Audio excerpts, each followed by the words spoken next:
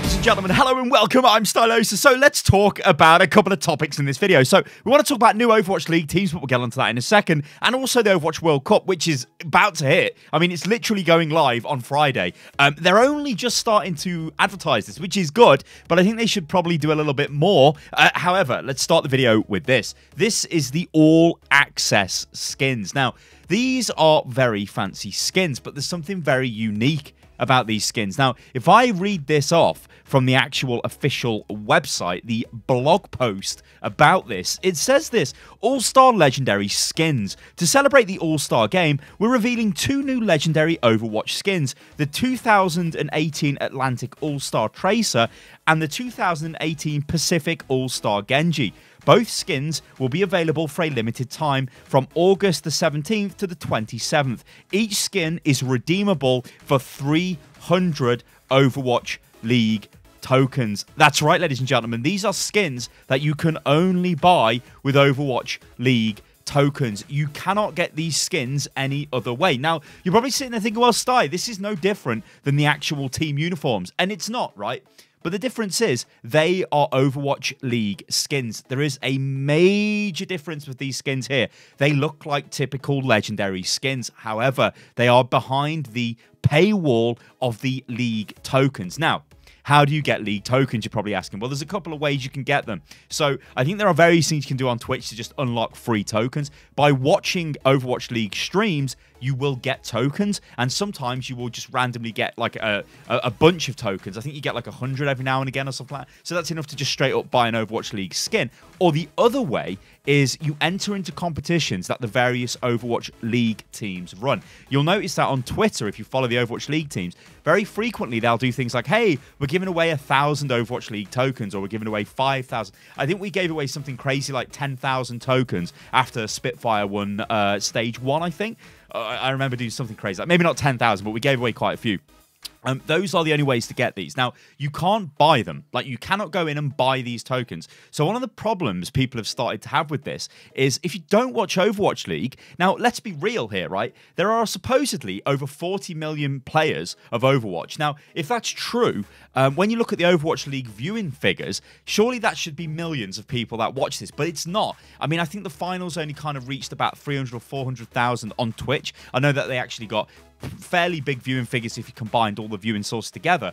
But the fact remains is, if you're not a fan of Overwatch League, right, you don't get these skins because you won't have League tokens. Now, there were things you could do. Like I said, I think you could sign up to like the newsletter and you got 100 tokens and stuff like that. So there are little things you could do to kind of give yourselves those like initial bump of tokens, but you cannot get these skins through playing the game. That is what makes them very unique. It's very similar to the Lucio emote. Now, there was a load of drama with this. It was like, oh my god, the $30 Lucio emote. And that kind of was true. Now, obviously, it was part of the All Access Pass. And you get loads of stuff for the All Access Pass, but you also got this emote. And that emote was being pushed at the time as the main selling point. It's like, hey, look at this. The only emote that you can get through spending money, right? Which is like, yeah, and it's also the best emote Lucio's got, and probably the best emote in the game. If you've ever seen this in the game, it's dead good. Like, it's really, really good. I've seen people using it in the spawn. It's just totally ridiculous. But you need to have the All Access Pass to get that. Then what happened is this actually showed up in the game during the Summer Games update. Now, what that meant is you could buy it, but actually you couldn't. It was a bug, right? Or was it a bug? Yes and no. It looks like what they've done is they've added in the ability to buy that emote for League tokens. It wasn't for credits in game. It's for directly with League tokens. But they don't want to turn it on until a later date because apparently there's some very specific wording saying it's like a limited time thing, which doesn't mean that it's limited only to All Access. It means that it's limited on All Access for a certain time frame. So it's kind of like legal lawyer speak, whatever, right? At the end of the day, I don't think this is very good. I don't like having these type of skins behind paywalls. If this was like a special Overwatch League skin and it had Overwatch League slapped all over it for Genji and Tracer, then I'd be cool with that. But because these are just straight up designed skins, it is like, hang on guys, these are things that would have been part of events in the past. Why? What? I don't know. You guys let me know what you think about this in the comments below. I think it's very divisive, this is. I don't really like it. I think they should allow us to buy these skins just with in-game credits as well. So I'm not too hot on that. All right, let's go into the World Cup. So Blizzard have been getting slated for not advertising the World Cup. Like, they literally don't advertise it. However, yesterday they were like, hey, World Cup, check it out. Here's a breakdown of the Korean group phase. Now, this group phase features a lot of lovely, lovely teams. So we've got South Korea, obviously the favourites of the entire tournament for obvious reasons. You would expect them to go through here. We've also got Russia. Russia are a bit of like a dark horse. They could pop off or they could be like not great. We'll have to wait and see what Russia do. Finland, one of the strongest teams in terms of just pure names. I mean, this roster, Fraggy, Zappis, Shaz, Big Goose, Linkser, Taimu, Davin, this is a very strong team. That team could do damage, right? So they are definitely one to watch. We've got Japan. Japan kind of came out of nowhere last year, and they did quite well. And there was AKTM, I think his name was, AKMT, I butchered his name. It was a McCree play, he was very good. So maybe somebody else like that will emerge from Japan, we don't know.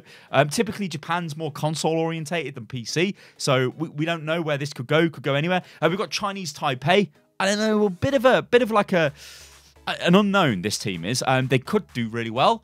They could not do that well. We'll have to wait and see, right? I remember these guys from last year when the UK absolutely demolished them. They were a team called Flash Wolves, and we just destroyed them, so it was pretty funny. Hong Kong, again, I'm not too sure where Hong Kong could go, and that's the roster. Well, the teams that are going to be playing in this stage, which is good. The good thing is that they are starting to advertise this. Now, remember, this is the very first group stage, so we've got other group stages that's going to happen over the coming months, which end in the Paris group stage at the end of August, which, of course, the UK is part of, and I'm the GM for the UK team, so I'll be over there in Paris, and that's going to be cool. What I hope, though, is we start seeing skins available for the World Cup teams. Why are these not in the game now? Like, this is another thing I'd wish if Blizzard would do. They've got these skins. They built the in-game skins. They were all there for last year's World Cup. Why are they not in the game right now as part of the Summer Games event? You can sell them for in-game credits, whatever. Like, people would buy them. I can guarantee you people would buy them because they want the skin of their home nation. I would use all of the UK skins. I'd get rid of all the Spitfire skins I've got, and I'd use the UK skins, right? You'd be the same. If you were Russian, you'd do the same. If you were Swedish, you'd do the same. If you were French, you'd do the same. Everybody likes to represent their nation. So why this is not in the game is very weird to me, especially when they've already made the skins. Okay, and finally, let's talk about Overwatch League. So what we've got here is a couple of Overwatch League confirmations, let's say. So Toronto has been confirmed as an Overwatch League team. This is absolutely huge because we were expecting there to be, like, remember Atlanta? This is the other North American team. And then we were thinking like it's going to be Chicago or something like that, right? Surely it's a major city in America. But guess what? It's going to be Toronto. So we're getting our first Canadian team. Now, this is actually backed by a load of Canadian entrepreneurs. So we've got Michael Kimmel, and then I believe he's the Canadian entrepreneur who's involved. This is according to ESPN. I'll link to the article in the video description below, guys, so you can check it out. It's going to be run by the esports organization Splice, and the slot's expected to sell for $35 million, which is a lot compared to what it was last year, because remember they were around about $20 million last year. So they've upped the price by $15 million for Season 2. But still, these big companies, these big investors, these big entrepreneurs are still invested or interested in investing in Overwatch, which is, well, really huge. So this means we're going to have a Canadian team. It means we're going to have another North American team, Atlanta. So there's two teams. That's North America sorted. Because remember, it's supposed to be two from each region. Paris is going to be a team. What is going to be the other European team? Now, I heard rumours that it could be Amsterdam. I think that would be really damn cool if it was Amsterdam. But also, it seems a bit strange that Berlin would get looked over. Because Berlin is like, when you think about the major capitals in Europe, you think of London, you think of Paris, you think of Berlin. Then you possibly go to places like Rome. Although I don't think Rome is probably going to be up there in terms of like the sort of esports exposure that it would possibly get from Italy. You could maybe say Barcelona, Madrid, and cities like that. But I think you would say the three big cities are 100% London, Paris, and Berlin. Maybe you could say cities like Dusseldorf and things like that in Germany as well, or even Cologne, like for the Gamescom connection, or that kind of stuff. But still, I don't know where it's going to go in Europe, but it would be nice to see Amsterdam or something completely off the wall. Also, as well, I've completely missed the Nordic regions out. What about Stockholm? Esports meccas, let's say. So, yeah, who knows? Who knows where this is going to go? You guys go crazy in the comments below. Then we move over to Asia. Now, we know we've got the Guangzhou province team. which I think Guangzhou is a city, but also there's a province named after it, which is why I get a little bit confused sometimes. So that's going to be one. So that means we're going to get 2 teams in China, obviously with Shanghai Dragons. But where's the other team going? Is it going to be maybe an Australian team? That'd be really funky if that was the case. I think it'd be great to have like a Sydney team or something like that, or like a Perth team. But will that happen? I don't know. I think there's more demand in sort of the Chinese region, I guess. Like China could hold 50 teams probably if it wanted to, but it just depends on the level of investment and if people want to spend from China. So I don't really know where the Asian region is going to go. But one thing's for sure, the fact that we've got a Toronto team is really, really cool. Like, Canadian representation is going to be awesome because loads of Canadians play Overwatch, right? Loads of Americans obviously play it, loads of Brits, loads of Europeans, so it'd be great to get more of that going on. The only downside to this is with confirming more North American teams, it does drive home the fact that this is, yes, a bit of an American league. As much as it's a global league and as much as the London team is the champions of the league and they do come from London and they're the only European team. Yes, I know they're Korean players, but they represent London. Can that be, like, we need more, like, in an ideal world, we should have the same number of teams in North America that we do in Europe and that we do in Asia. That would be ideal. But obviously, money, you know, the teams go where the money is. So Blizzard are not going to be like, hey, we're not going to have a team, you know, in this region because we don't want that. If somebody's there willing to cough up the money and they've got good plans in place to build and develop a team, then they're going to do that. Of course, the big thing to take away from all of this is that Overwatch League is probably here to stay for a good few years. This was always the worry with Overwatch League. Would it last after Season 1? Is Season 1 the pinnacle and then it just goes downhill from there? Well, looking at the investments coming in from these different organizations, it looks like that's probably not the case. And we're probably going to get maybe not a bigger Overwatch League, but a more stable Overwatch League for next year. And then going into year 3, we could be looking at a year 4 and then even a year 5. After that, I don't know where this goes. Because remember, games have got shelf lives. You know, they're not going to last forever.